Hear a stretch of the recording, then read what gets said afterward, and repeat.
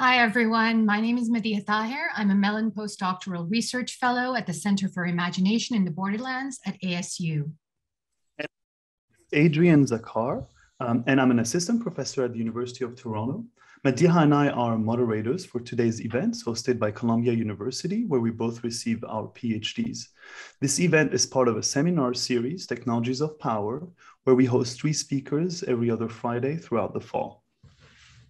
So today's event considers technologies of enclosure. As a concept, enclosure initially emerged in relation to the privatization of land and the expansion of territorial control.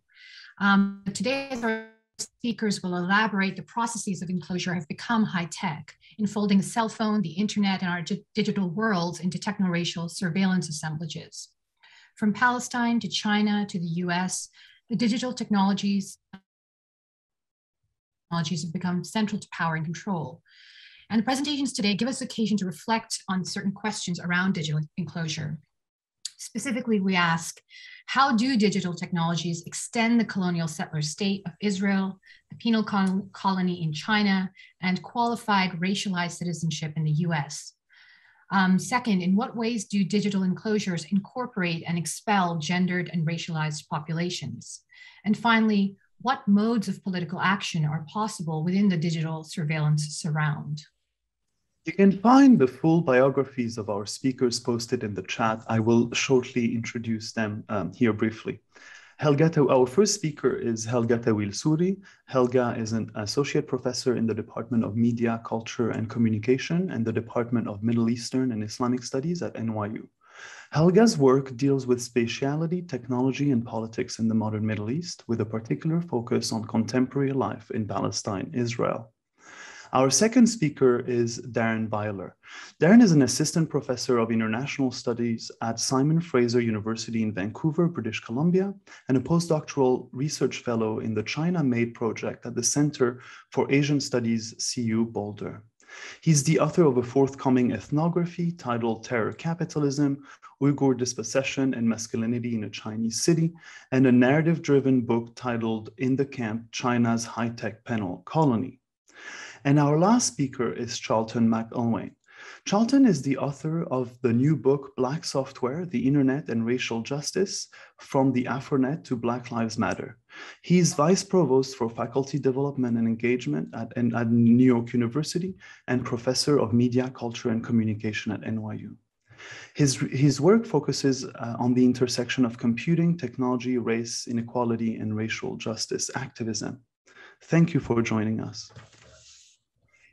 So today we're experimenting in our series, as we have been, with how best to run an online forum. So let me just explain to all of you joining us today how we're going to run today's event. Each of the speakers have pre-recorded a brief presentation. So what we will do is we will run the first presentation and then we'll open the floor for roughly 10 minutes or so for audience questions. And after each presentation has happened and after the final presentation, we will continue with a Q&A for all of our speakers. So even if we don't get to your question initially, we will come back to it. We hope to come back to it later on. We encourage the panelists to engage each other's presentations. And we also encourage the audience to both ask questions and, if you feel like it, post comments in the chat. And what we hope for is an engaging conversation. So moving now to our first presentation is by Helga Tawil-Suri.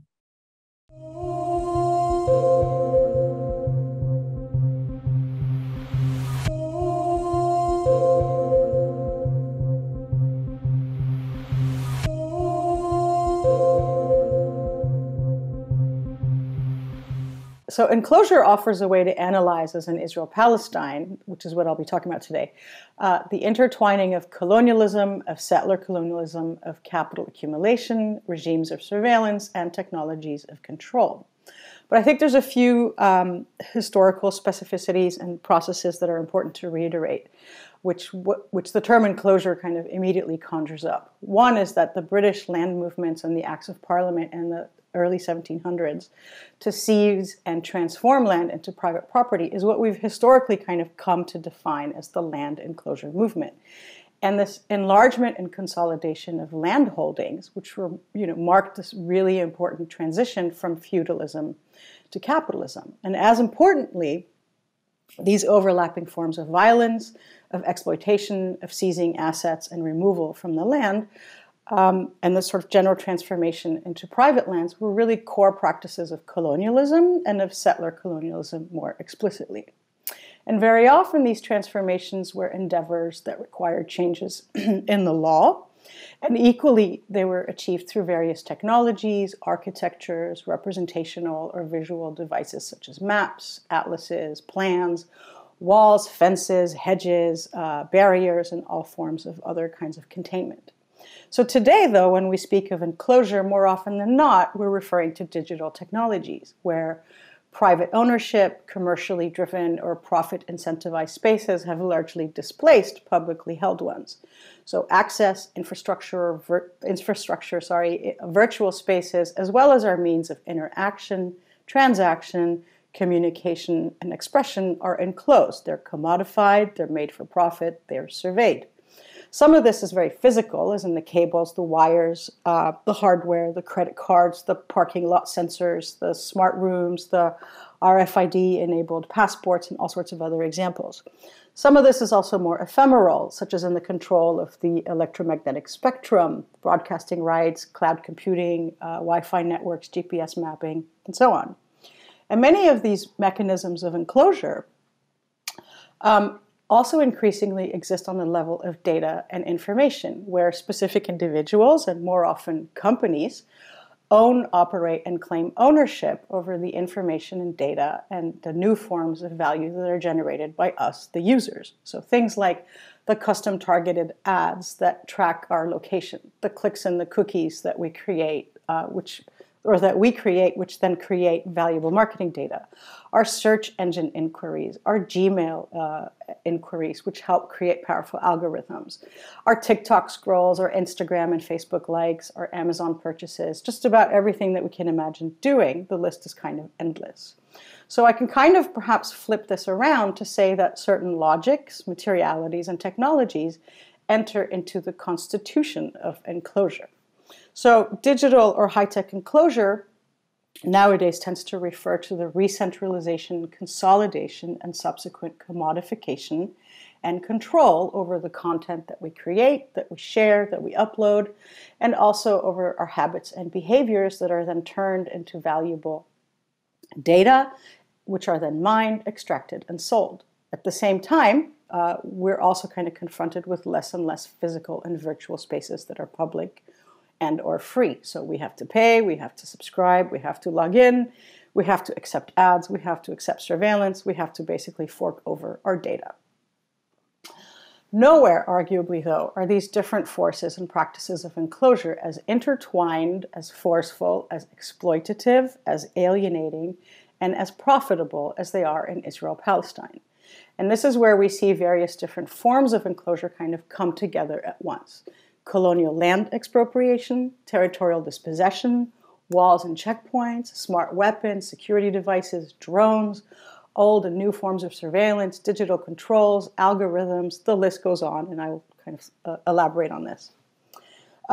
In terms of land enclosure, Israel continues to expropriate land, not simply public land or that which is cultivated by indigenous peoples, but even privately held land by Palestinians. And this is often done through military force and the law, as we've witnessed, for example, this past summer in the expropriation of families across East Jerusalem.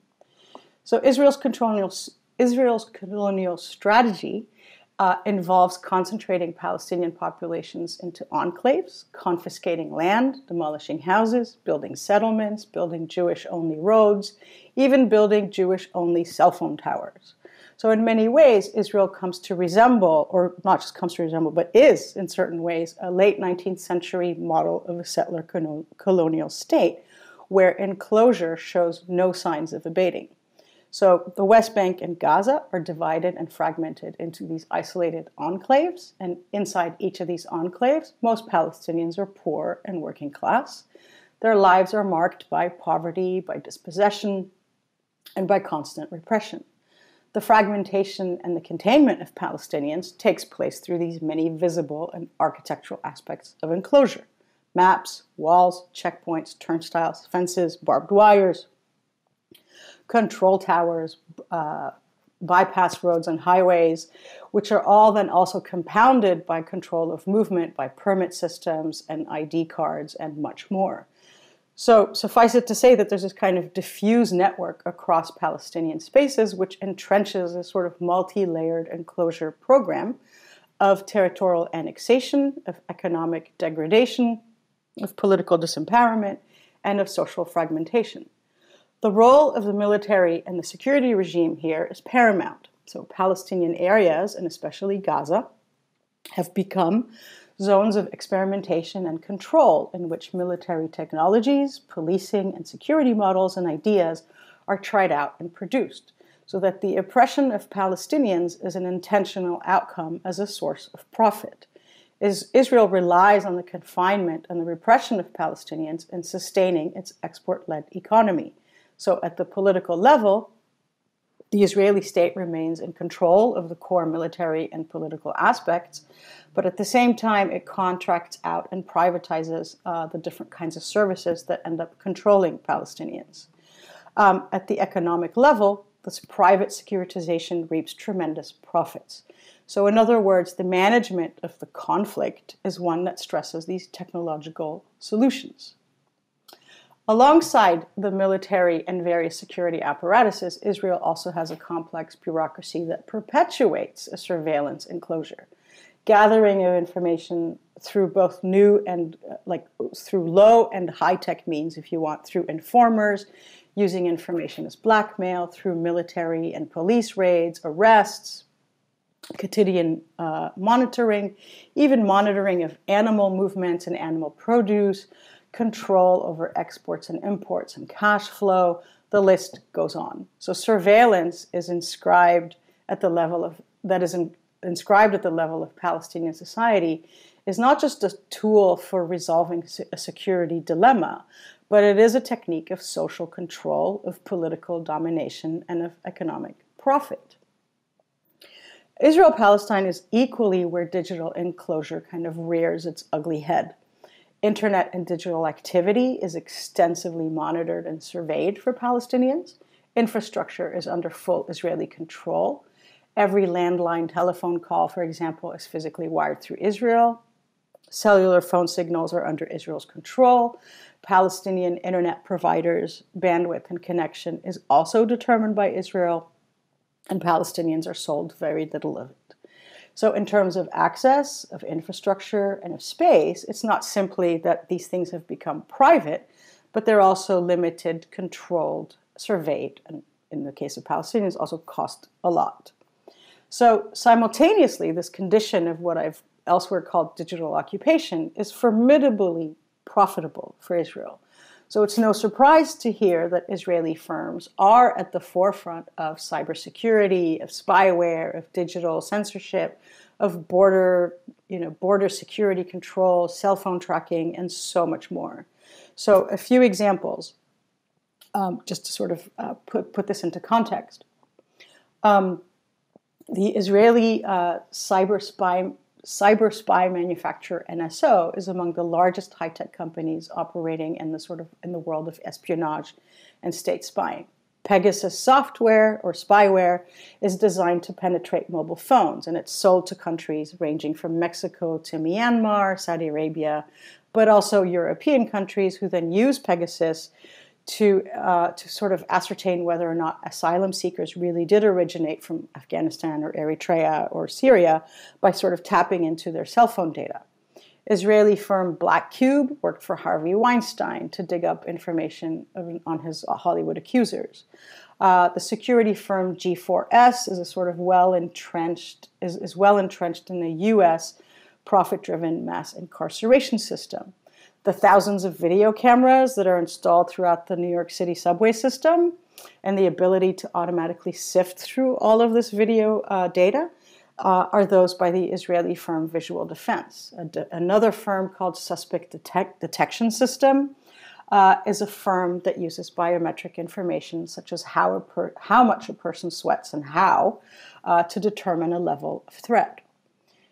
You can spot, for example, the scanner of the anti-theft Israeli company Checkpoint in just about every shop or mall in the United States, a technology which shouldn't come as a surprise, was really kind of emerged at checkpoints in the West Bank.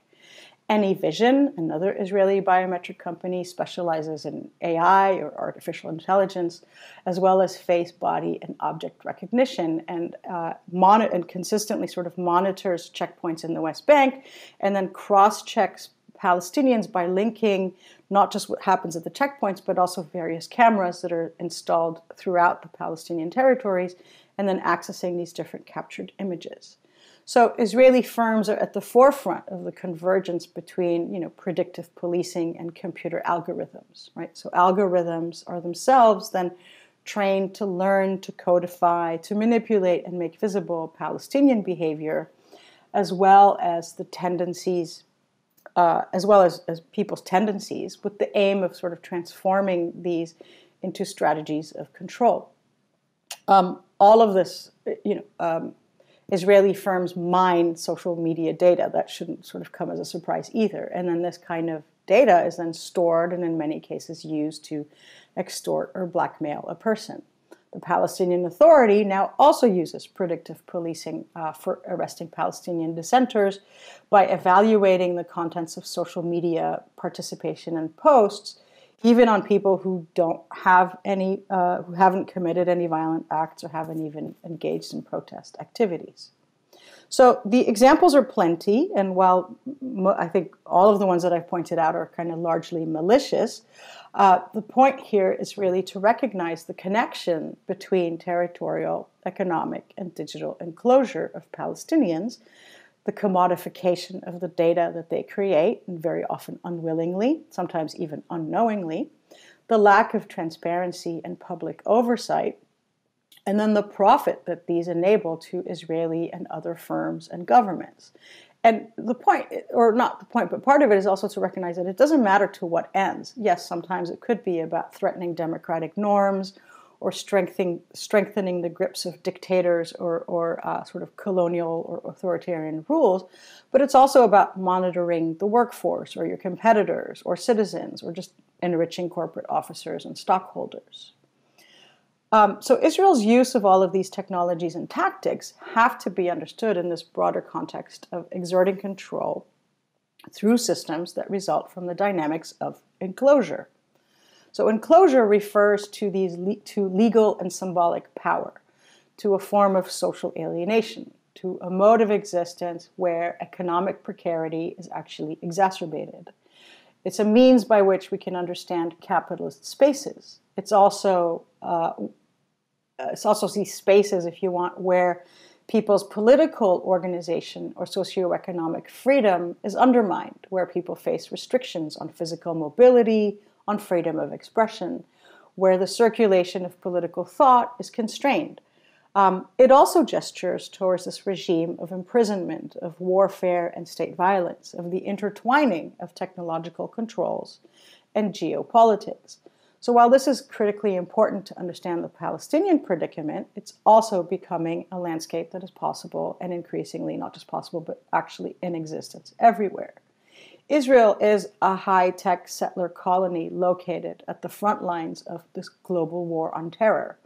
But Israel is just a node, if you want, in the larger network.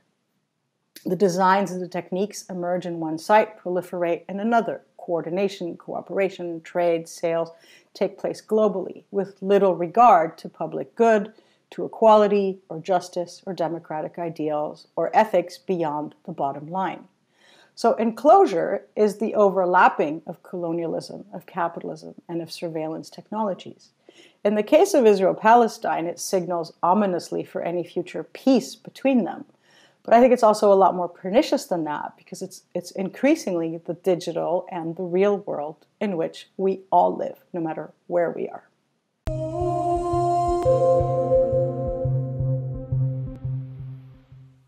Thank you so much, Helga, for that wonderful talk. I'll start with asking a question. So the picture you paint here is frighteningly true. Hashtags, online social media presence, and our virtual personas are all tracked. But to what extent is this surveillance accurate? Since the protest of Sheikh Jarrah, Several Instagram accounts were shut down, but they quickly returned after mass mobilization by some, to return these accounts. Additionally, some of the posts covering Israeli occupation forces eviction of Palestinians managed to evade Instagram's algorithms of censorship by fooling them, either by mixing, English script with Arabic, a script, removing or playing with the punctuation to break up hashtags, or to find new ways to continuously change these hashtags and creating backup accounts. So our first question is the story of the demise of the internet as the last comment that real? Or is it entering a new chapter? And what is accuracy and what is the relationship of surveillance to the real? Has the reality constructed by surveillance tools taken over? And what questions does this all raise with regards to accountability? Those are great questions, Adrien. Thank you. Well, can I just quickly say thanks for having me here? It's a pleasure to be here, although always strange to watch yourself on video. But anyways, I guess maybe my first response is, first, I always feel like I'm such the downer pessimist. The world is horrible. I just listened to this talk. It's like, wow, it's pretty bad. And there's a part of me that is, right? I guess the way that I'm going to answer your question, though, is that I tend to often, or I have often sort of entered the conversation from the question of the material or the question of the political economic, right? So when I think about what is built where, who owns that, who's making money off of those things, right? That sort of material, the matter, both like financial matter, but then also these sort of like technological matters, right? So if I look at those, I feel like, no, it is a pretty sort of pernicious, precarious, kind of dominating world in which, in the case of Palestinian dispossession kind of continues, right? So that's one way for me to answer your question, and then sort of flip it to be like, oh, but what you're also asking me about then is content, right? So what happens in the realm of content, which I suppose like analytically, I sometimes see as different, right? So there's the question of who owns the network, the stuff that makes money, the algorithms, the ads, and so on. And then what actually happens on the level of sort of everyday communication and content. I think to me, it's like you've hit I don't know what the number is, the $36 million question, right? Of like, well, what is the relationship between whatever base and superstructure, content and materiality? Mm-hmm. It's kind of like getting at that. And I don't know if I have an answer for you, except to sort of think of it analytically or as a kind of intellectual question of where does one's focus lie, and how do you kind of go about answering that? So it's not to say that I don't recognize that there are spaces of possibilities. I just don't necessarily look in that realm. I don't know if that makes sense, but I don't feel like I look on that realm, right? I'm sort of buried underground and in the towers and electromagnetic spectrum and stuff. I feel like you asked me a second question about the kind of relationship between, I feel like you maybe have to repeat it for me, but I felt like it was a sort of question about, well, what is accurate and what is real and how do we know? And I don't know if it's a question of like, how do we think about resistance, if you want to call it that, in the virtual realm, right? So on Instagram, on Facebook, through movies, whatever. And how does that then translate or not into effects on the ground? I don't know. That's how I understood your question. I don't know if that's what you meant. I think it's important to obviously state that no system of enclosure, no system of colonialism, no system of dispossession, none of those things can exist sort of 100% kind of lockstep and barrel together, right? Of course, it's a kind of constant negotiation between what is happening between those who are being surveyed for example, and those who are doing the surveillance, right? There's always sort of, I don't know, wormholes, there's always loopholes, there's always tunnels, right? I mean, Gaza, that's sort of what people often think, right? So there's obviously kind of ways to sort of move around these different things. I guess for me, it's often the question of, all right, well, how do we then translate that into politics or policies on the ground? And this is perhaps where my pessimism tends to sort of come back, because I don't often see the result on the ground. If I look historically at what the state of Israel has been doing to Palestinians, it's progressively worse. So sure, you know, there's been tweets and there's been Instagrams about Sheikh Jarrah and so on, right? At the end of the day, though, it's like, well, you know, the settlements of Ma'ale Adumim are going to expand. The highways are going to expand. You know, if one family maybe doesn't get kicked out of its home in Jerusalem, you know, two others will. So, so to me, overall, I still kind of end with this sort of very, disheartening kind of image. Thank you for that, Helga. We have an audience question actually, and I have my own question, but I'll ask you that afterwards. So the question from the audience is, can you talk a bit about how there might be direct corporate ties of surveillance tech firms, i.e. biometrics, data, facial recognition, with the US to augment the prison industrial complex and policing of Black and Indigenous folks in the US? And I think I'll just add to that a little bit. I'm wondering whether you think that surveillance capitalism really takes on a life of its own, or whether it's still largely directed by the needs of, you know, empires and colonial settler policies. Like what's leading what in some ways? Yeah, I mean, I guess maybe I'll just start with that, which is I think it's important to sort of see the continuities and the entrenchments of things, right? So even with something, you know, I think about, we're going to look at internet surveillance. For me, you can't look at internet surveillance without looking at, well, where are the Wi-Fi towers and where do those exist? And if you sort of keep, sort of, I don't know, unlayering, if you want, the maps, you'll discover, oh, well, of course, is where the telegraphs were set up in the 1900s by the Brits, right? So so to me, it's not separate, but it usually sort of, you know, it often kind of builds on top of each other, right? These layers, so these entrenchments, if you will. So that's kind of one part of the answer. The other is, I feel like I'd have to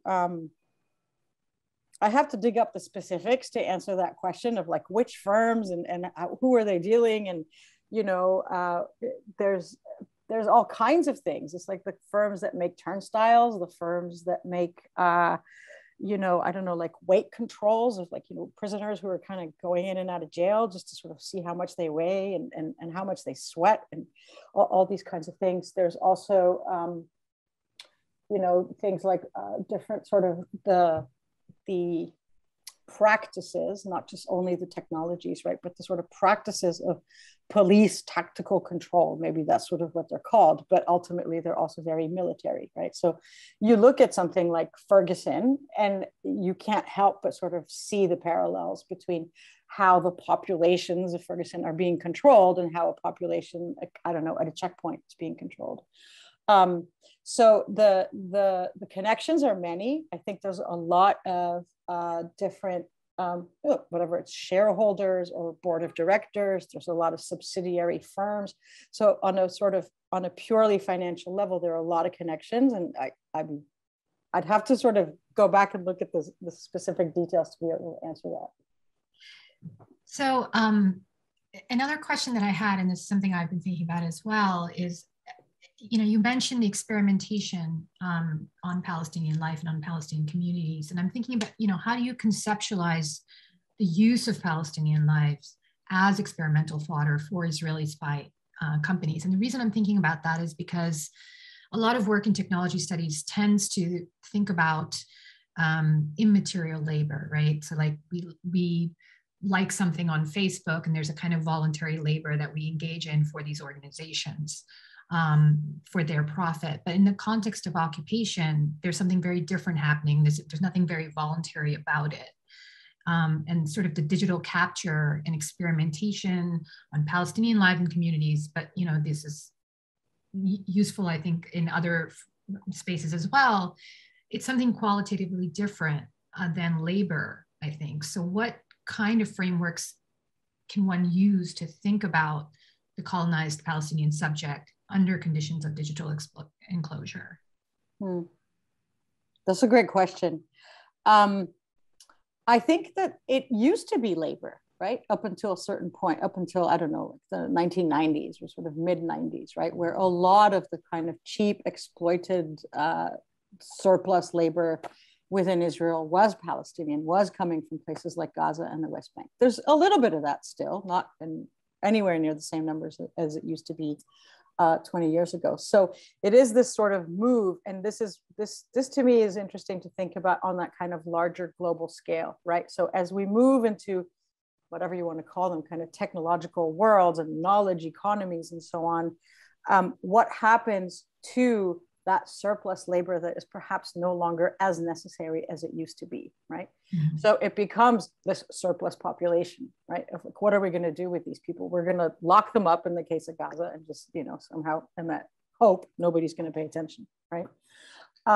So I think there's this really interesting shift that does happen away from that kind of physical or those sorts of ideas of labor to a kind of more, what's the word? Not abdicated, but abjected sort of life, right? Mm-hmm.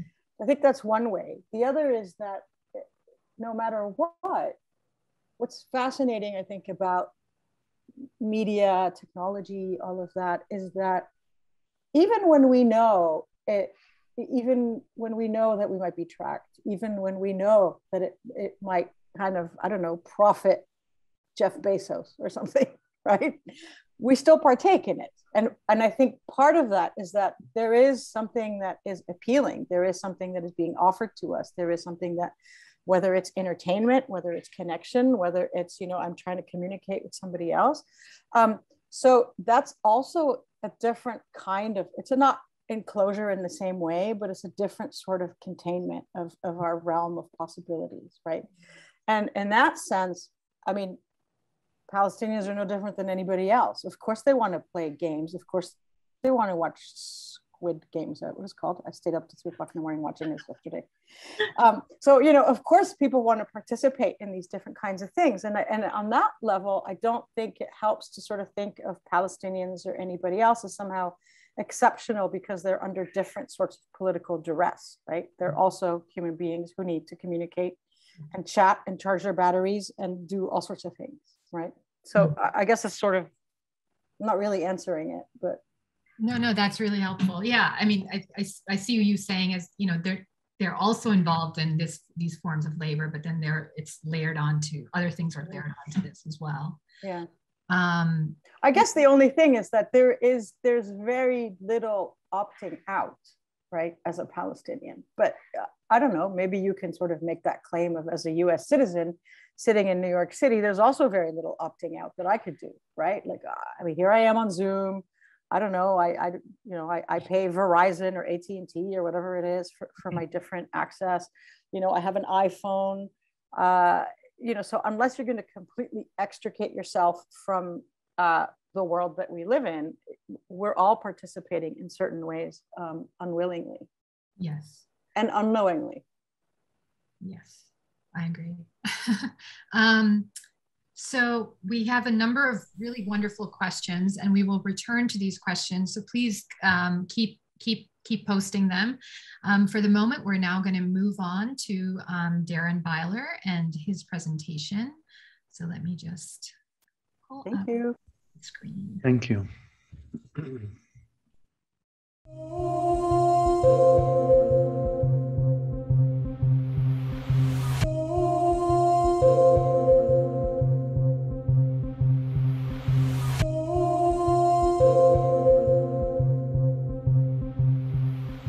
My talk today is focused on material and digital enclosures in Northwest China.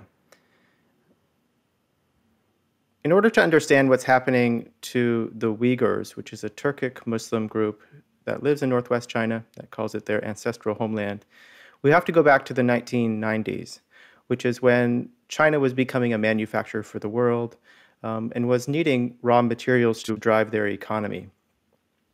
And one of the sources of those raw materials was in northwest China, a massive space the size of Alaska, where the Uyghurs are from, as well as other Turkic and other native groups. When the migrants arrived in that space and began to build out the infrastructure to get at the natural resources that were located there, they first built the hard infrastructure, the pipelines, the railways, all of the things that were necessary to get access to oil and natural gas, which around 20% of Chinese oil and natural gas is from this region. Over time, they built up a service sector that supported the resource extraction economy, and then they began to build out industrial scale agriculture. And so by as recently as last year, this region now produces around 85% of Chinese cotton, as well as around a quarter of the world's tomatoes. Now, the Uyghurs and the Kazakhs, who are the two largest groups in this region, together around 13.5 million people, were largely excluded from that new economy. Instead, they were pushed into kinds of tenant farming in the agricultural sector. And they also saw the cost of living begin to rise. This made Uyghurs increasingly desperate to find a way forward into the new economy. They were excluded from the more lucrative sectors of the economy due to discrimination, which was systematic throughout the region. Job ads simply said, "No Uyghurs need apply." In 2010, a new element was built into this system, an element that began to move from a sort of material enclosure of space, all of that infrastructure that was being built, the hard infrastructure, to a kind of softer infrastructure, a digital enclosure that was facilitated by 3G networks. So when I began my first year of fieldwork in the region in 2011, I was meeting all of these young Uyghur men in regional centers who were buying smartphones for the first time and were learning how to use a new app called WeChat, which is a social media app that was authorized by the Chinese state. It's owned by a company called Tencent, and allows people to send voice messages to each other. This was a game changer for Uyghurs. Prior to this, Uyghurs had to use either Chinese or kind of invent an alphabet using Latin script that would allow them to communicate in their own language. Now they could simply speak into device and send messages to each other. The other thing that the oral messages did is it allowed Uyghurs to circumvent much of the surveillance systems, the censorship systems that are in place in China. As I was conducting my fieldwork, I was seeing lots of young men using their smartphones to organize in communities, in migrant enclaves in urban areas. They were looking for jobs, and they were also looking for more freedom. When I began my second year of fieldwork in 2014 and 15, I met lots of young men who were going to the mosque in the city and were organizing themselves in these mosque communities, mostly using WeChat. They talked about the mosque space as a space where there was a kind of censorship system in place that prevented them from fully embracing what they called real Islam. But they said that online, on their smartphones, they could talk about real Islam, the Islam that they were learning about from people in diaspora, from people in Turkey and Egypt, and also among themselves. They didn't realize at the time that they were leaving a digital footprint. By May 2014, the state had become quite concerned about the kind of efflorescence of Uyghur culture and Uyghur religious practice that was facilitated by the internet. And so as they declared the People's War on Terror in response to several violent incidents, one of which was described as China's 9/11, they began to target religious practice itself. And so in the neighborhoods where I was living at the time, I began to see these posters erected everywhere that said it's no longer permitted for women to veil themselves, for men to have beards, or to have Islamic symbols on their clothing. Within the space of 3 or 4 years, the state began to enact a quite dense digital enclosure that began to capture digital traffic that was coming out of the Uyghur community. It was an alliance between state security and private industry and was supported by the hiring of over 90,000 new police officers. The initial goal of this system was to break the autonomy of the Uyghur internet, but over time it became more of an actual control system, one that prevented people from moving and from speaking freely in any form at all. There's now 1,400 tech firms that are working in this space. Some of the tools that they've developed are tools to automate the transcription, translation, and assessment of Uyghur speech. This is a tool that allows the voice memo system that was being used on WeChat to be assessed by the state and these private companies. The other thing that's being built by a number of different companies is automated detection of Uyghur and Kazakh faces using surveillance video. So these are real-time detection systems that will simply read the phenotypes of a person's face, the shapes of their eyes and nose, in order to detect whether or not they are Uyghur or Kazakh. And if the person is on a watch list, the police will be alerted to their presence. By 2017, the state had dispersed a new set of tools called counterterrorism swords, which are a kind of digital forensics tool that can be plugged into someone's phone and can assess their digital history. It scans through the person's device in a matter of minutes and looks for markers of religious or political activity. The number of markers that are looked for range between 50,000 and 75,000 different markers. And of course, the list grows over time as more and more phones and devices are assessed.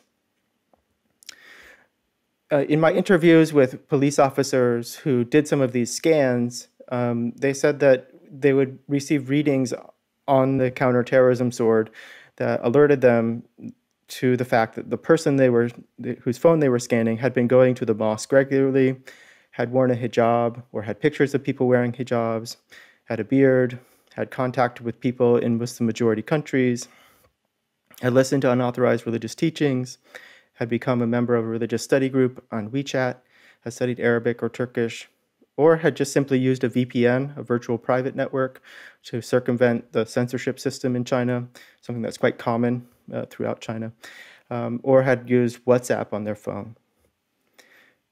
Those that were assessed as untrustworthy through these scans were then sent to a new system of camps, a kind of re-education camp system that the state has described as vocational education and training centers. Now, when we look at the government bid contracts for these camps, we can see quite clearly that these are not schools in a normative sense, that these are smart camps, that's how they're often described, that use surveillance systems throughout them, that have razor wire at the perimeter. The guards carry non-lethal weapons, and the detainees are held in locked cells. It's really more of a medium security prison that has an educational component to it, often through distance learning that is on the screens that are up on the walls in the cells, and also in fortified classrooms. In mid-2018, we began to see detainees being transferred from camps to other spaces. And we also began to notice documents from the government that talked about the way the camps were becoming a carrier of the economy. They began to talk about how the human labor that was coming out of the camps was another additional resource, like oil and natural gas, that could drive the economy in that part of China. Now, most of these factories are centered on cotton production or textile production that's connected to cotton production, which makes a lot of sense. As I mentioned already, 85% of Chinese cotton comes from this region. And already jobs are leaving China to go to places like Vietnam or Bangladesh because in eastern China, the cost of labor is rising. Now there's this new subject population coming out of these camps, held in place by these camps, and the surveillance system that can be put to work. One of the women I interviewed in 2020 in Kazakhstan, where I conducted interviews with around 40 people that had come across the border recently. One of them was this woman, Gulzira Al-Khan, who was found guilty of watching Turkish TV shows and of traveling to Kazakhstan, of having a passport, of being under the age of 55, all markers of her potential untrustworthiness, and had spent about a year in a camp, and then was released for several days and then sent to work in a factory that was 7 kilometers from the camp she had been held previous. When she arrived in the factory, she recognized her boss, this man, his name is Wang Xinghua, who had come to the camp several times, had stuck his head in her cell and had selected her to be a worker in his factory. Here he's speaking in a state-sponsored interview, talking about how the factory is creating 2,000 jobs for Kazakhs and Uyghurs and is generating $6 million in sales in 2019 or 2018. What he doesn't mention in his interview is that he was paying Gulzira and the other workers only around 300 yuan, which was around $50 per month. And on top of that, a penny and a half per pair of gloves that they made. This is less than a sixth of the minimum wage in the region. And so Gulzira said, you can see from this that it was a kind of slavery. He's also not mentioning that the surveillance systems suffuse this factory space, that there's checkpoints that workers go through as they enter, where they have their ID scanned, where their bodies are checked for any sort of tool that they might be taking from the factory space. He's not mentioning that Gulzira and the others were held in a dormitory at night, where they were watched by state workers, that their phones were checked several times a day, that if they tried to leave the factory or dormitory and go through one of those checkpoints, an alarm would sound and the police would be summoned. So Gulzira said, you can see from this that the entire region is a kind of open-air prison, that even if you're not inside the camp, you are still within an enclosure. So what does all of this mean? Well, in some sense, what's happening to the Uyghurs is part of capitalist frontier making, or the building of the market economy more generally. Material enclosure is central to the original accumulation of capital in market economies. This is something that Karl Marx referred to as primitive accumulation. In order to begin this process, the land that's held in common needs to be monetized and turned into commodities. The way that this is enacted in many cases is through a legal regime of property ownership, through wage labor, and the capture of social relationships and behavior. In this case, in the Uyghur case, it's the global war on terror and a legal apparatus around that that's being used to justify the detention of Uyghurs and Kazakhs. Now, it's important to understand that capitalist frontier making is a feature, not a bug, of all of market economies. We're always in a race to the bottom. Digital enclosure, which are systems that begin to capture social relations in the mind in order to extend the logic of the factory and workhouse, are something that are being used throughout contemporary capitalist systems. In the West, most of these systems, particularly when it's targeting protected citizens, are often focused more on the consumption and making consumption practices more efficient, increasing advertising, making it more precise. But it also has a carceral aspect to it as well, particularly when it's pointed towards vulnerable populations. Now, in the United States, for instance, this often has the effect of pushing undocumented people, black and brown people, into a gray economy on the margins of society, into forms of labor that are slightly at the side of the surveillance systems. In the Uyghur region, something different is happening. They're not only being banished to prisons, but they're not being allowed to leave. They're not being forced into forms of deportation or into ghettos. Instead, they're being pushed into factory work. The private public tech that's building the matrix of assessment, control, and removal in these systems is being used to hold the targeted population in place and put them to work as a class of unfree workers in the re-education labor regime. For now, the system requires an army of unfree data police, checkpoints, and camps in order to be operationalized, which means that the system that's targeting the Uyghurs is going to be difficult to replicate in other places. It will take a great deal of economic and political will to put it in motion. But that's not to say that these systems don't travel in some ways, because we see similar technologies being used at the southern border of the United States and in places like Palestine and Kashmir, all at the same time, just to slightly different effects. So thank you very much for your attention, and I look forward to a great discussion.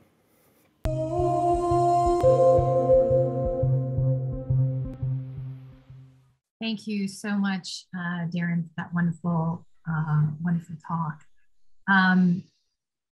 You know, your talk really reminds. You know, we were talking about it. There's so many kind of resonances between the kind of situation that you describe.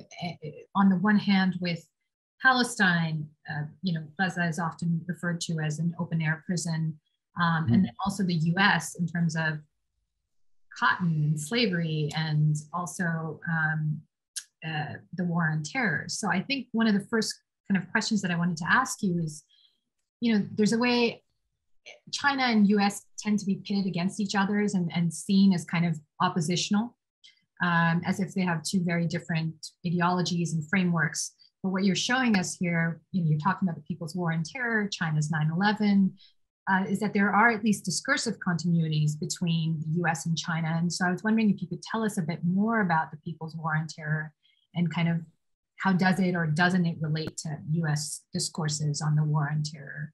And what are the kinds of links and resonances across these spaces?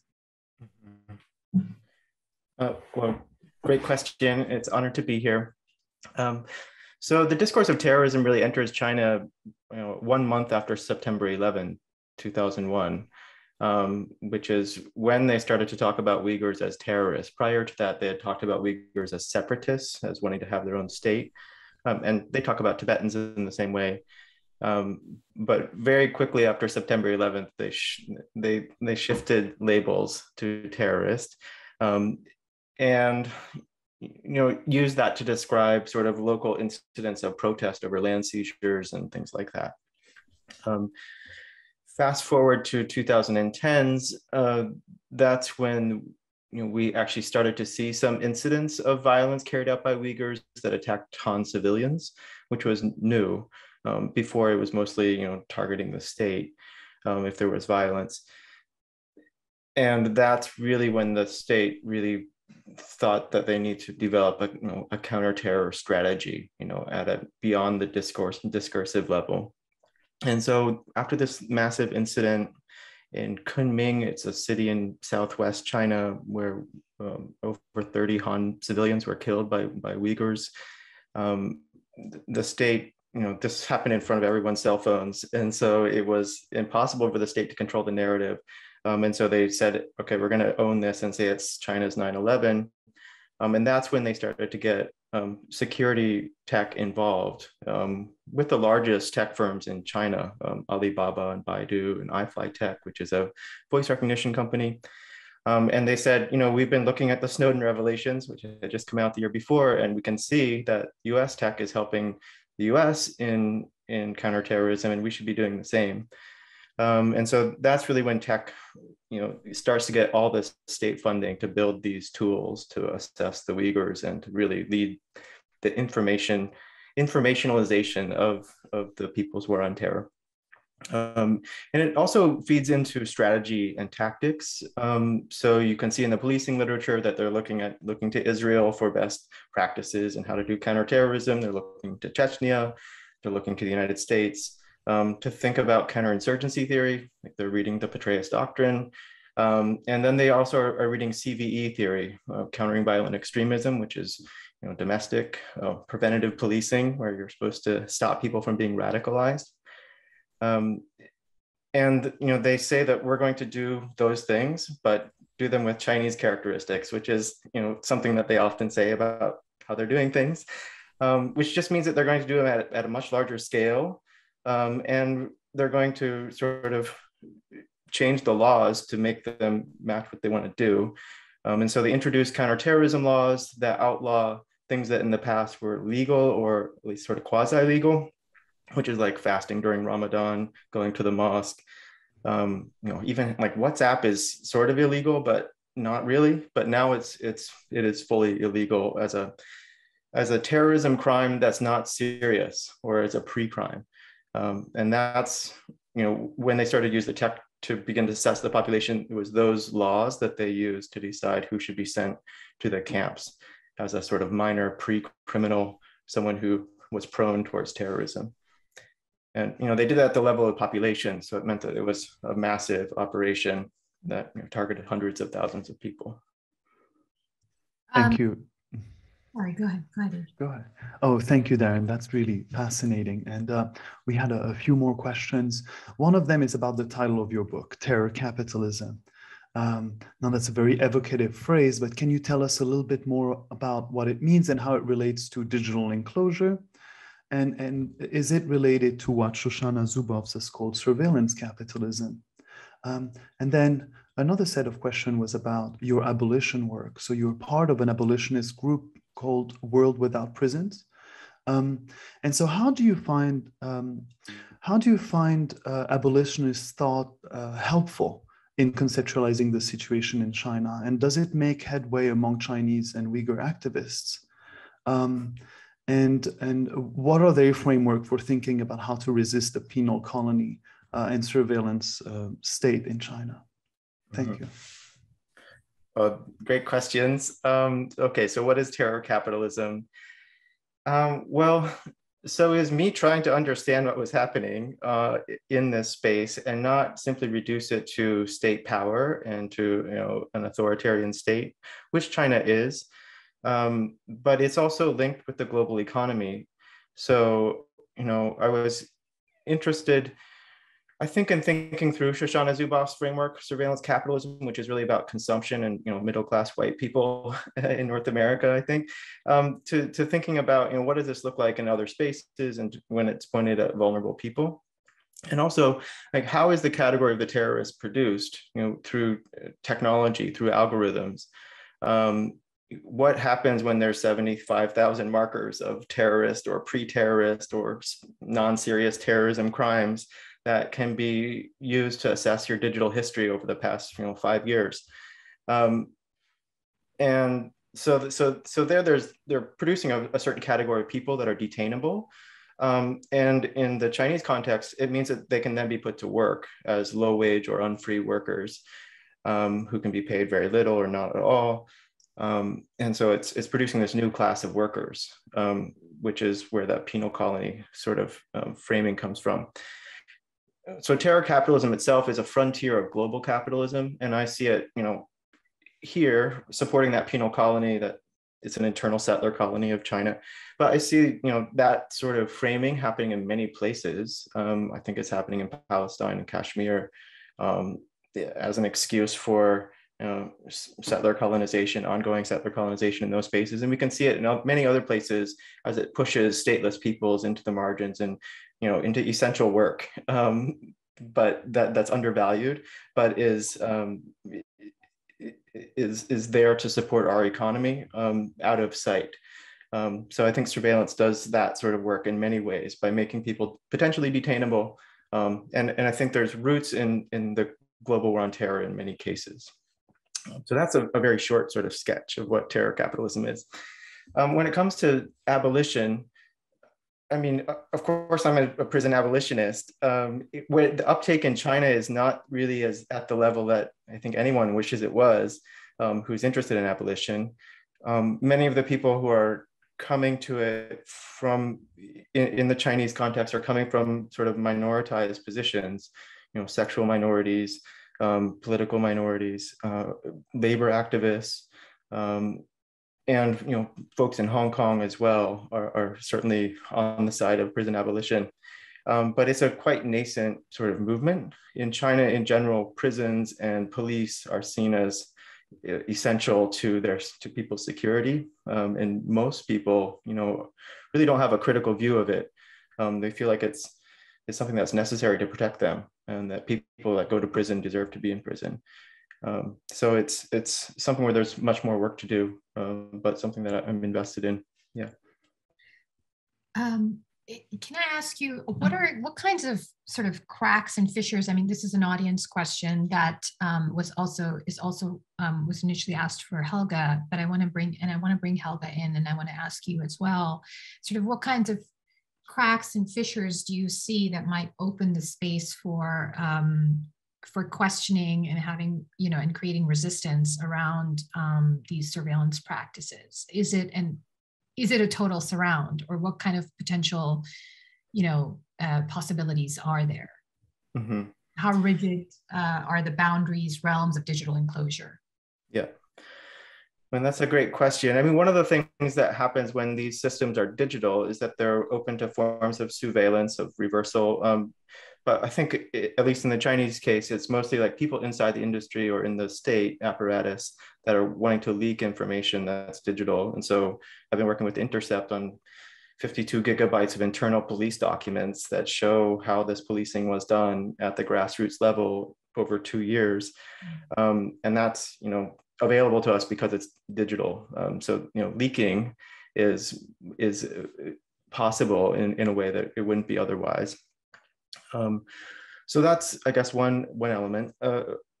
Inside the space, in sovereign space of the Chinese state, stepping out of the system is really difficult. So if you have a phone registered to your name, which is it's an ID card that has your face and biometrics associated with it, like as you go through a checkpoint and you're asked for your phone, if you don't have it with you, that's a sign of suspicion. Which will be recorded and then can, over time result in you being, interrogated and whatnot. So you have to really perform a kind of political subjectivity and carry your phone. Mostly what I've seen people do is they just start to sort of repeat what the state sort of narrative is, what people in the grassroots political positions in their neighborhoods are doing. So I think people have really begun to really change their digital behavior. I did, in my interviews, people talk about how they would go to a sauna or a park and not bring their phones and know that that was a safe space where they could speak more openly. But, that's a pretty small sort of outside of the digital enclosure. So it is a really difficult system to know how to escape from, especially for those that are marked as Muslim and ethnically other. The Han people in that space, I think, have a lot more latitude, and that's really where we're seeing the leaks come from, is the Han people that want the world to know what's happening. Thoughts on this, Helga? Yeah, I guess, I tried to write this piece a few years ago and it sounded completely insane, but the more that I've thought about it, the more it's like, no, it's actually, it's not as insane as it seems, which is to revert back to pigeons as our mode of long distance communications, right? And I wrote this thing and it was like, it was an actual an actual infrastructure of how would you get information in and out of Gaza that is not subject to surveillance or control or profit by the Israeli regime. And, I tried to calculate like how many pigeons and how much can they fly and how much bandwidth can they carry. And of course, given that a place like Gaza doesn't have electricity half the time, turns out that pigeon bandwidth is a hell of a lot faster than the internet connection that exists. So partially as a joke, but partially, I guess what I'm trying to get at is there are always ways sort of around, right? I think sometimes it helps to sort of revert back to like low technology, right? Or whatever you might want to call something like pigeons, right? Things like tunnels, things like kites, things, so there's always ways around, right? But I think what becomes clear in the cases of whether it's Gaza or in the case that Darren is talking about, and in certain ways, there's so many parallels. It often seems like it's this question of scale, right? Like, it's like Gaza, China, sort of similar, but multiplied by, hundreds of millions, right? But what does seem, or what does also seem to happen is that the more, you know, I think of something of like the Iron Dome, right? That kind of doesn't physically surround Gaza, but is on top of Gaza so that, you know, things can't fly in and out, right? Or very little of those can fly in and out. So it's also, there's always, you know, so no matter how much people try to sort of weave in between, there are always also responses that try to sort of encapsulate them or capture them or enclose them even more. And so I think it's a sort of constant back and forth.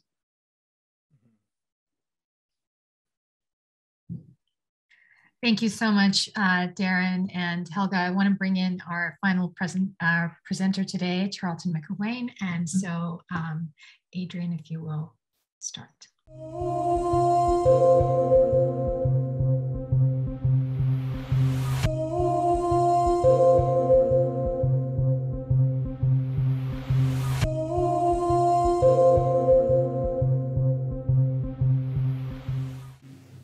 Technologies of power.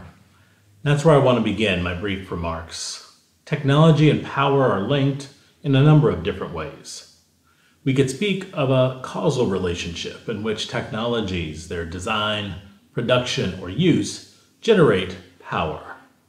We could speak of a linear, positive relationship in which producing greater amounts of or more powerful types of technologies in return produce greater amounts of power.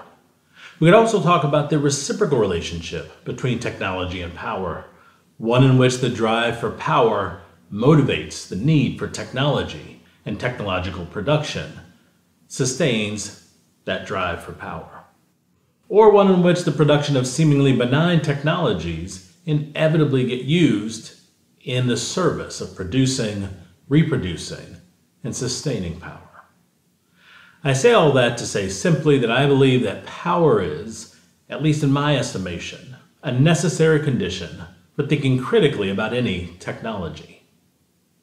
That said, what I want to focus on today is something that lies in between technology and power, something that mediates the relationship between technology and power, something that we must interrogate if we are to truly understand the specific relationship between any particular technology and technological innovation and any particular accumulation of or exertion of power, particularly state power. And that is the problem. If we want to understand the motivations driving technological production, we must look at the problem a technology was meant to, or at least thought to, solve. If we want to understand how it is that technology produces and reproduces power, we must understand how that problem is defined and framed. If we want to understand how technologies are designed, built, networked, and deployed in a way that they become technological infrastructures that undergird and sustain state power, we must look at how a particular problem and its framing perpetuate itself so as to produce technologies that systemically automate their so-called solution to this problem. I don't have much time, but I want to briefly demonstrate what I mean here by taking us back almost 60 years to tell a story about how today's state surveillance technological infrastructure began, or at least one beginning. It is a story about a specific technology, a so-called criminal justice information system named Alert 2 that debuted in Kansas City, Missouri around 1968. More than it's a story about technology, it's a story about a problem, one that existed, of course, long before 1968 and one that continues to persist on a global scale to this day, and that is race and the policing of blackness. This, the problem of blackness, of black people, of black threat to white power, I argue was and continues to be the fundamental problem that motivated and continues to motivate today's global surveillance state, the infrastructure of surveillance technologies that reproduce and sustain white supremacy. Before I lay out this very brief story, one that I chronicle in much more detail in my recent book, Black Software, I want to quickly identify what I call the 7 dimensions of techno-racial infrastructures, or what we might say are 7 steps in the building of technological infrastructures, ones that not only reproduce and sustain power in general, but white racial power in particular. This process begins with, first and number 1, the identification of the problem. Second and number 2, the institutionalization of the problem. Third and number 3, the translation of the problem into a technological solution. 4, the application of the solution to the problem. Number 5, the scaling of the so-called technological solution. Number 6, reapplications in different forms of that solution. And 7th and finally, the ubiquity of the technological solution and the necessary ubiquity, of course, of the problem itself. At the dawn of the 20th century, W.E.B. Du Bois wrote about the experience of being asked, how does it feel to be a problem? By the 1960s, that question had not changed, and black folk were still the country's, that is the United States, most profound problem. We filled the streets of our largest cities and rural hamlets to fight for the right to be seen as fully human, with equal access to opportunity. White America, however, called our tactics riots, civil disturbances, civil emergencies. To them and to the state, the problem, us, black people, were framed as a product of a backwards culture, one that produced almost inevitably a people bent towards violence, lawlessness, and criminality. The problem of blackness, the problem of black violence, the problem of crime, all of course one and the same in the mind of white America, was institutionalized, at least in one of many ways, in the formation of President Lyndon Johnson's 1965 Commission on Law Enforcement and the Administration of Justice. This commission mobilized the power of the federal government to find solutions to the problem of crime, the problem of blackness, and its threat to civil society. The commission's Science and Technology Task Force was specifically mobilized to find new technological solutions to the nation's so-called crime problem. Translating the problem into a technological solution began with an array of experiments that the Science and Technology Task Force embarked upon. Experiments that further located the jurisdiction for the problem of crime and its amelioration within the institution of law enforcement, and more specifically, policing. The embodiment of all these experiments came first, or revealed themselves first, in the form of Alert 2, again a criminal justice information system that first debuted in Kansas City, Missouri, not so ironically, following the uprisings that upended the city in the aftermath of Dr. Martin Luther King Jr.'s assassination in 1968. Alert 2 was a computer database network both locally, across neighboring states, and across the United States through the FBI's National Crime Information Center. It stored information about crime and so-called criminals, as well as routine police work. The system was so unique, so powerful and technologically innovative that it drew state admirers from as close as our North American neighbors in Canada, as far as Japan, officials from which and many other states and countries came to see and to witness this technological marvel in Kansas City, this innovation in policing. In very simple terms, Alert 2 demonstrated and crystallized a racial and spatial logic for conceptualizing, operationalizing, and mobilizing police work. The application itself began not only to automate a new surveillance logic, but also generate new practices such as racial profiling that conjoined new technological systems with the racial problems they were created to solve. By 1972, there was at least one version of Alert 2 operating in every U.S. state and territory, and proliferated by the hundreds throughout the 70s, 80s, and beyond, during which time there were many reproductions, systems reproduced in countless and similar applications. As I state in Black Software, the problem with perpetually being a problem is that you become the object of anything and everything that holds itself out as a solution. Today's surveillance state is built on a technological infrastructure that is racialized and spatialized in such a way that there is a perpetual impulse and need to train and target surveillance tools on individuals and communities of color. Places and people that continue to embody not only the problem of violence and crime in the minds of white people globally, but every problem that the world views and the state views as a threat to maintaining an always existing perpetual racial order.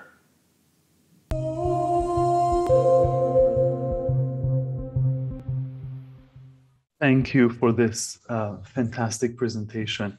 In our first event in September, we hosted Nick Estes, and Nick situated the global war on terror in the longer trajectory of Indian wars within American history. And so our first question for you is, how does exploring these domestic genealogies help us better grasp the circulation of security models and technologies at home and abroad and in multiple directions? A good example of this is the invention of the Black identity extremist category, which seems to derive from these multi-directional circulations during the global war on terror. Can you tell us more about how you bring together these deep-rooted genealogies and global entanglements? And how does bringing together these different scales of analysis help us understand how technology help constitute or structure race, as part of a race-making process?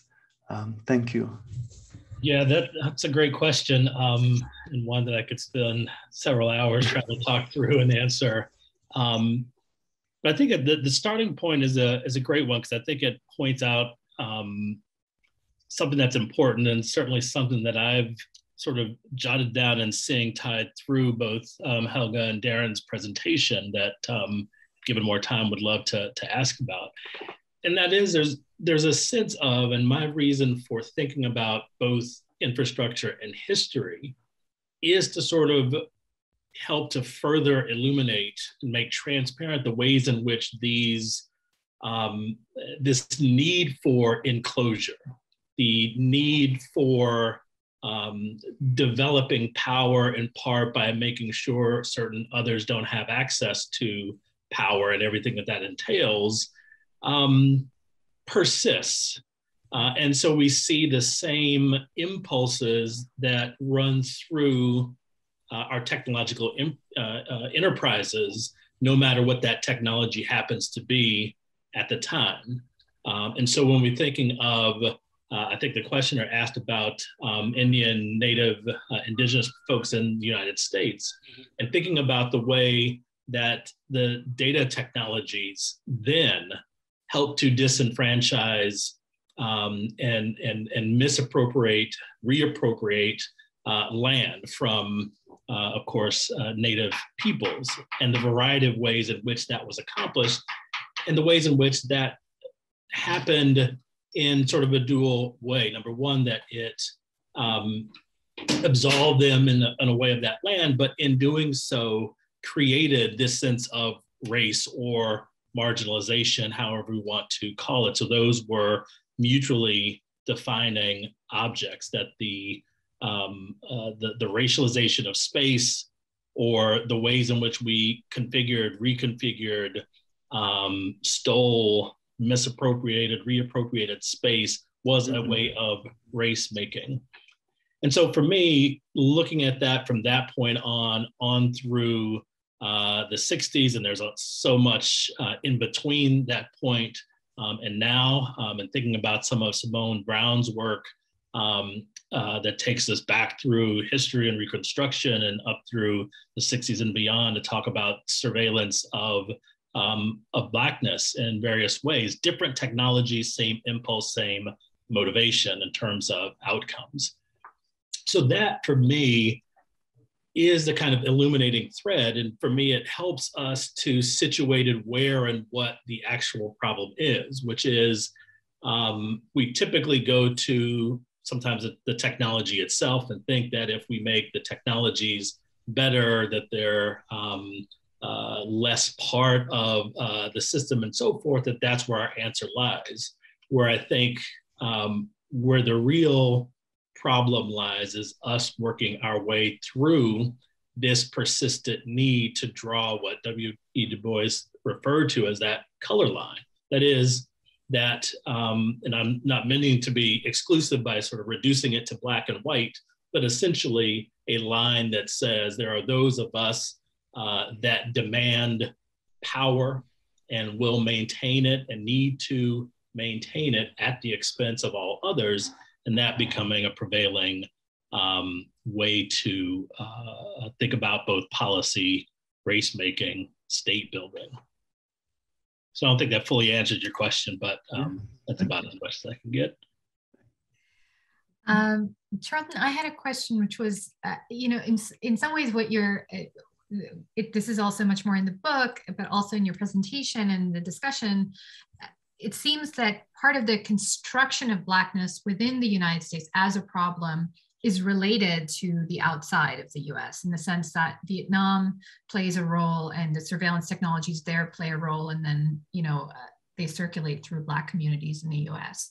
The Black identity extremist category that Adrien just mentioned as well. So I'm wondering if you can speak a little bit about kind of the way in which these databases, these categories kind of begin to circulate. So for instance, this category of extremist or terrorist, with that, when the Capitol riots happened, there was sort of a push to say these you know, white supremacists who are attacking the Capitol, that they are terrorists. So then we start to, and this was seen as kind of, I think in some quarters as a progressive move to kind of deracialize the term terrorist. And I'm wondering kind of what you think about that and the uses of that in the US context. Yeah, it's interesting. I mean, I think it's interesting, one, for me as a kind of racial project or racialization or deracialization project, that is to try to uncouple or at least problematize the associations between you know, terrorists and versions of Black brownness, and that coupled with both racial and religious and ethnic identities and so forth. I mean, I think it's useful in as much as, you know, we know that there is a connection between the language, the categories that we use that get structured and restructured into how it is that we define people and define certain types of political actions or positions vis-a-vis the state or other citizens. And so I think this is a helpful intervention, at least in theory. You know, again, I tend to wear my pessimism hat most of the time about whether or not these things are ultimately effective, because, you know, let's face it, the infrastructure is there to perpetuate that continued racialization tied to the term terrorism or terrorist and associated language in a way that is not there for undoing that in many ways. No, thank you. And I think that this is a good place to transition to you know, an open conversation between all of our panelists, and we'll go back to some of these themes. And you know, our first question is really listening to these three talks. What came to us is you know, the first thing that came to our mind was the intersection of these three supremacies that you've been outlining and their consequences. So we just talked about white supremacy right now in the context of the United States and the construction of Black communities and Black persons as problems. Helga began with the idea of a Jewish settler supremacy in Israel, Palestine. And Darren, we saw some, you know, the construction of Han supremacy in China since 2000, since the early 2000s. And so we'd like to ask you all to reflect on each other's presentation. Perhaps we can start with Charlton, if you don't mind.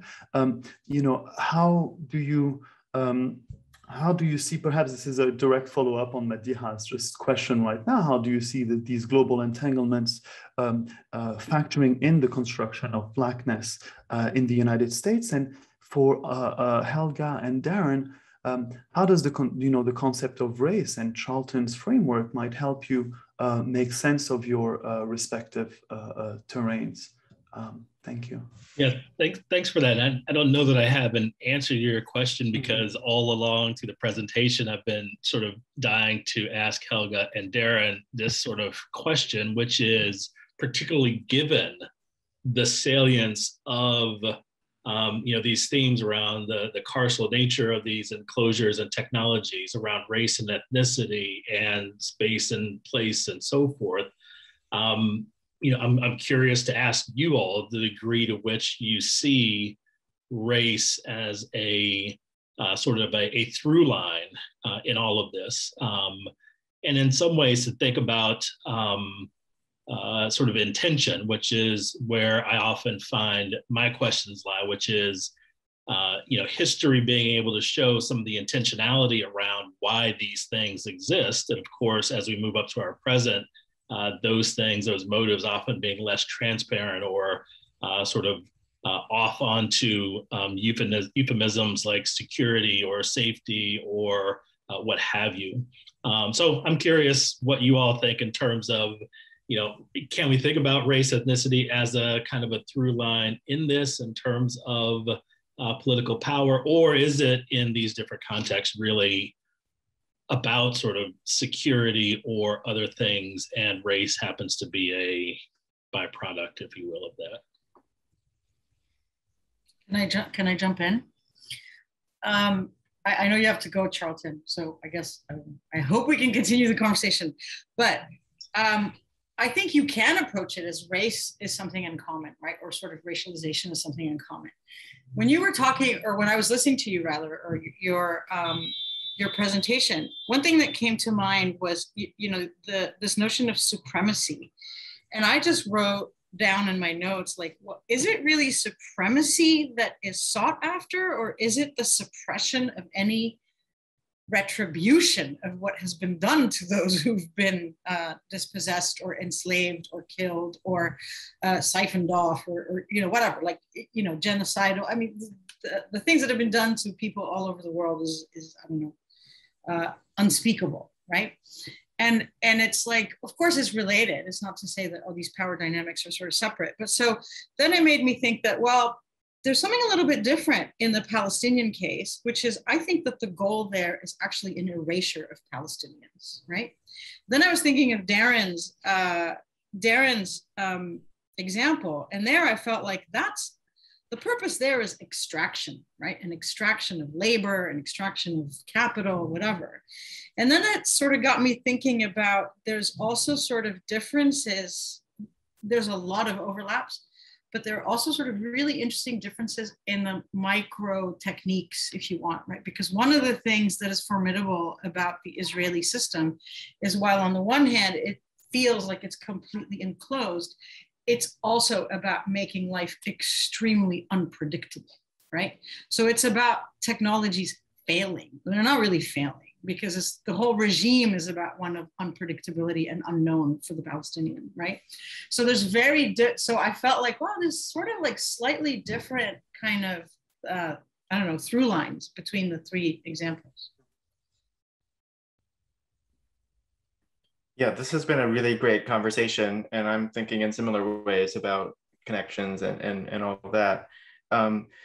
So, my framing of terror capitalism it's about surveillance capitalism, but I was also thinking a lot about racial capitalism and frontier making, which is what Cedric Robinson is really talking about, how frontiers are continually being made, that primitive accumulation is ongoing, and is always or often racialized, that difference is actually accentuated through capitalist expansion. And I was thinking about the terrorist, the figure of the terrorist, and Islamophobia as a new sequence in racialization, or a new form of racialization.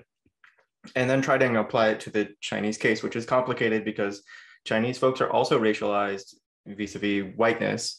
They have their own colonial history as a former colony, semi-colony of Western powers in Japan. And so I think I've been thinking with a scholar named Natasha Kaul, who's a Kashmiri British scholar, political theorist, who's talking about the colonial wound and the moral wound of colonialism, and how in India and I think in China, being a former colony is something that is propelling them towards colonization as a way of sort of achieving equality with other former colonizers. So colonization is seen as sort of a good thing. But at the same time, because of that racial history, they are also a racialized peoples in India and in China. So I have to think about ethnicity and race together at the same time, and also think about how what's happening in China is sort of a derivation of what's happening in other places. But certainly, it's on the skin. Like they're reading people's faces, the phenotypes of their faces. And so there's no way not to talk about what's happening to the Uyghurs as not racial. It's just a new form of racism, something that's it's post-genomic, post-culturalist, and now it's digital, I guess. I don't know. So we have to think about what racism means, I think, when it's digital, and how it shapes it in different ways. Thank you so much, Charlton. I believe you have to go. And if you do, thank you so much for joining us. And thank you all. Thank you for joining us. So we'll just go for another 10 minutes or so. But one of the sort of questions we had was, Darren, I wonder, or rather Helga, I wonder to what extent Darren's kind of conceptualization of terror capitalism is useful in the context of Palestine. I'm sorry, I feel like I'm just making jokes today, but I don't mean them as jokes, right? So when Darren said, oh, it was like a month after 9/11 that the Uyghurs were called terrorists, I'm like, yay, Palestinians, we've been called that since the 60s, right? So no, I mean, I think they're obviously sort of very related, right? And I think it is interesting to think about when do these things kind of come into play and by whom and how, right? And so it's not just the Palestinians in the 60s, but it's also, I don't know, the Japanese Red Army, it's the communists, it's the Vietnamese. I mean, it's all sorts of people that are called these in various moments. So that was sort of on this sort of semantic, if you will, or sort of kind of discursive level. But I think that there's a lot of parallels, of course, to this notion of kind of terror capitalism, right? But I guess there are times when I do wonder.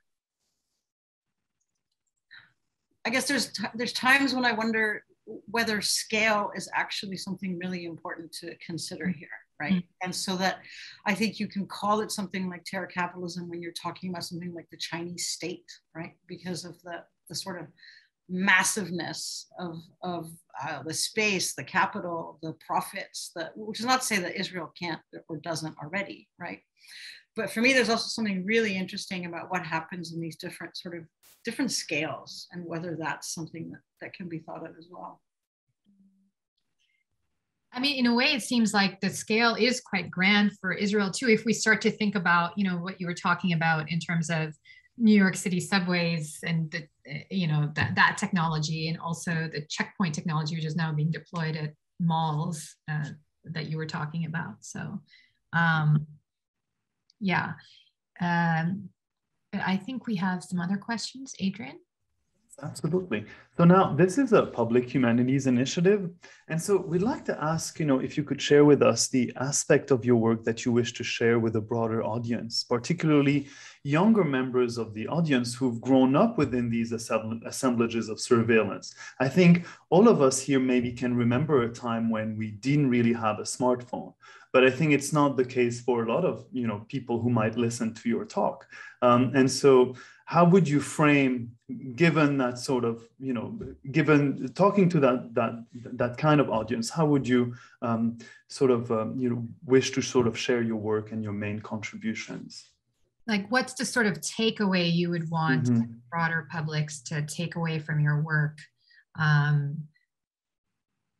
People who may not necessarily be in the weeds with us in terms of the academic angle, and particularly younger folks, as Adrien said, who've grown up with these technologies as kind of part of their life.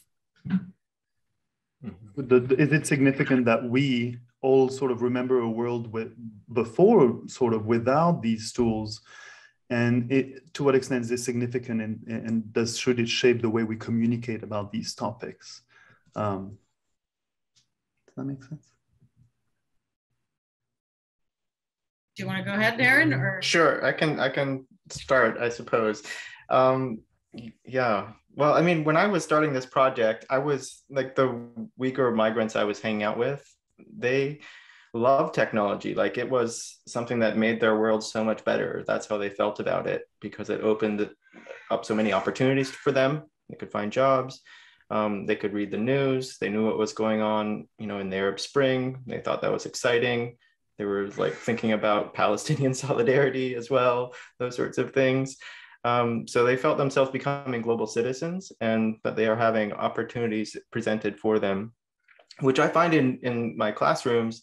You know, some students are really excited about becoming an Instagram influencer, about building a digital persona, about the opportunities that the internet is providing to them, you know, self-publishing and all of that. So the internet does do a lot of really good things. It does help empower people. It also, though, I think, you know, reproduces a lot of the existing systems that are in place in the world. And what I really want students to think about is what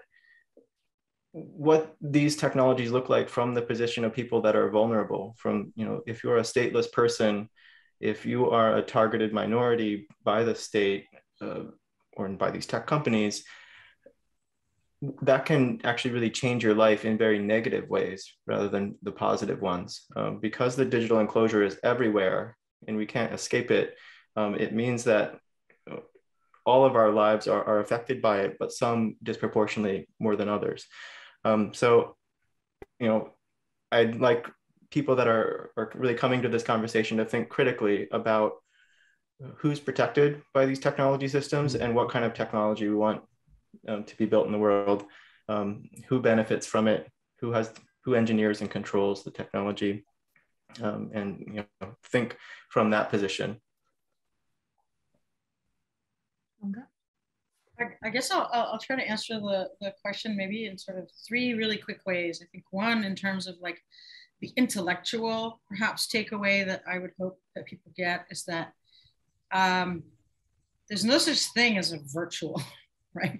That everything is also material and territorial, or that these things sort of tend to work together, right? There's no such thing as a cloud and somehow disconnected from us. And, you know, so it's to sort of think about how different forms of control, different politics, it doesn't always have to just simply be about control, but different politics exist at all of these different levels of life, and all of these things that we engage in, whether they're technological or material or territorial or whatever, right? So that for me is a sort of takeaway.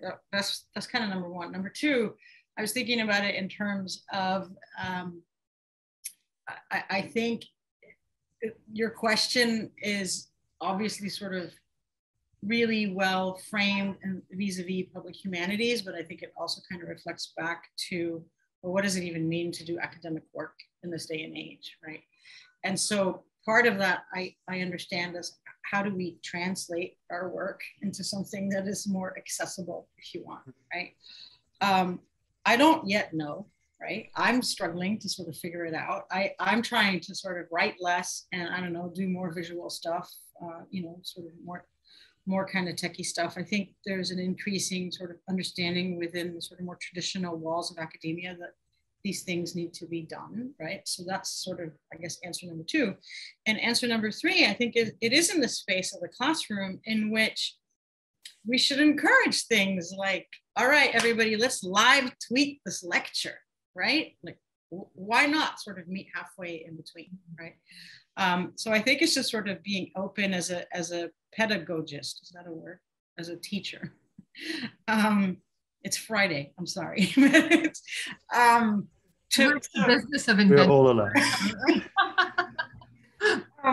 But to sort of, you know, as a teacher to, I mean, you know, not feel like, oh my God, just because I don't know this doesn't mean I can't talk about it or I can't involve it, but to also just sort of be more open to these different sort of mediums, right? And then maybe the last thing I will say back to sort of Adrien's question is like, yeah, okay, sure, you know, we might remember the world before cell phones, but we don't remember the world before TV, right? So, you know, or the world before radio, or phones, or right.